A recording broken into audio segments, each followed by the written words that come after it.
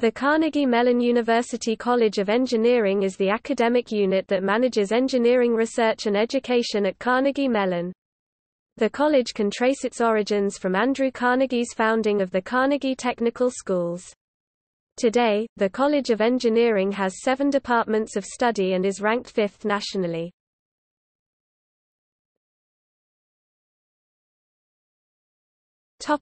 History.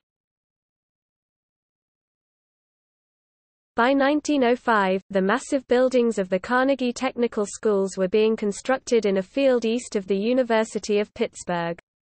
The first students of the School of Science and Technology began classes in unfinished buildings, still surrounded by new construction. The school initially offered 2- and 3-year programs to train the children of Pittsburgh's working class. After the merger between Carnegie Tech and the Mellon Institute of Industrial Research, the newly formed Carnegie Mellon University's College of Engineering and Science was divided into the Carnegie Institute of Technology, Engineering, and the Mellon College of Science. Subsequently, the Carnegie Institute of Technology was rebranded as the College of Engineering.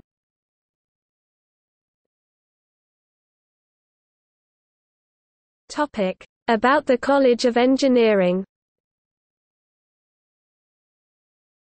Enrollment for the 2017-2018 academic year was 1,783 full-time undergraduate, 1,383 masters, and 703 doctoral students. The college employs 207 faculty members whose research is recognized and supported by such sources as the National Science Foundation, the National Institutes of Health, Defense Advanced Research Projects Agency, and the Environmental Protection Agency.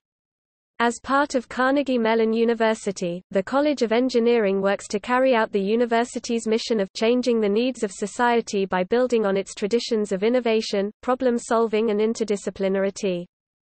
The college's Office of the Dean is housed in Scaife Hall, and the college's primary facilities include Hammerschlag Hall, Roberts Engineering Hall, Doherty Hall, and Scott Hall, in addition to Scaife.